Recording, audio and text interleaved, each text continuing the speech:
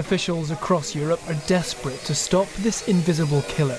Ever stricter measures limiting people's movements are now in place across the continent. On Monday, Spain saw its highest number of deaths in a single day, 462. The virus is hitting those trying to fight it.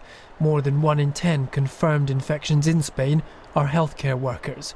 Elsewhere in the country, the army, brought in to assist with disinfecting care homes, have found some residents abandoned. Soldiers discovering the elderly and vulnerable dead in their beds. This ice rink turned into a temporary mortuary as the country's death toll passes 2,300. In Italy, Europe's worst affected country, no internal movement at all. Police stopping and checking everyone's ID and reason for travel. On Monday, authorities said there had been another 602 deaths. And in Switzerland, calls for the entire ski resort town of Verbier to be sealed off after a rise in the number of cases. The country has brought in the army after the number of confirmed cases passed 8,000.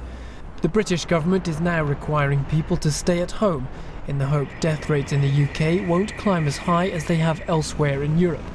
But other European countries also had strict controls in place, limiting people's movements. As well as effective implementation, Britain will also need a certain degree of luck on its side in the weeks ahead. Rich Preston, BBC News.